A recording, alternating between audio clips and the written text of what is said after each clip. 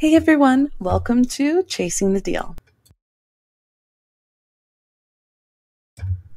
Last time I talked about where to buy and find coupons. You can find them on store apps, you can print them from the internet, download digital coupons, and buy the Sunday paper for paper coupons. So let's get started.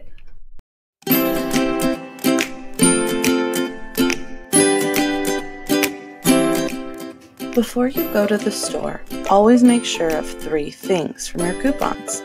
Is it a manufacturer's coupon or a store coupon? What's the expiration date? And how many coupons can I use?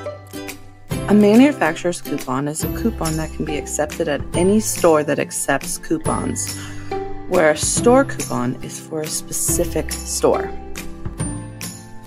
Always check the expiration date of a coupon before you leave the house. Almost all stores you'll go to do not accept expired coupons. This will save you a lot of headache at checkout. How many coupons can I use? Underneath the description, it will state if you can use 1 or multiple coupons. And most important, know your store coupon policy. Coupon policies vary from store to store. One may accept 1 internet printable where another may accept 4. So look online or ask the store manager before you go on your shopping trip. When reading your coupon, check for the name of the product, product size, and how many products to buy with the coupon. Your coupons will always state important information you must follow to get your savings. Always follow the fine print. So ask yourself, is this the right product? Is it the right size? And do I have the correct amount? The main complaint I hear from people starting couponing are, how do I save money if I have to pay for coupons? I don't use the product that the coupons supply, and I spend more money using coupons than I normally would. Well, first off, coupons are free on the internet and $1 at the Dollar Tree. And couponing is about being frugal and saving a buck, not being picky. And most important, follow the sale.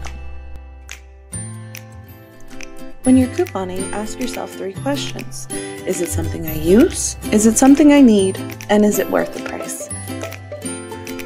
If it's something that you don't normally use, make sure you're getting a great price on it. $1 and under is my rule.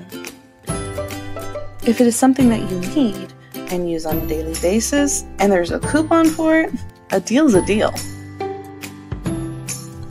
Most importantly, is it worth the price? Always refer back to 1 and 2 on this one.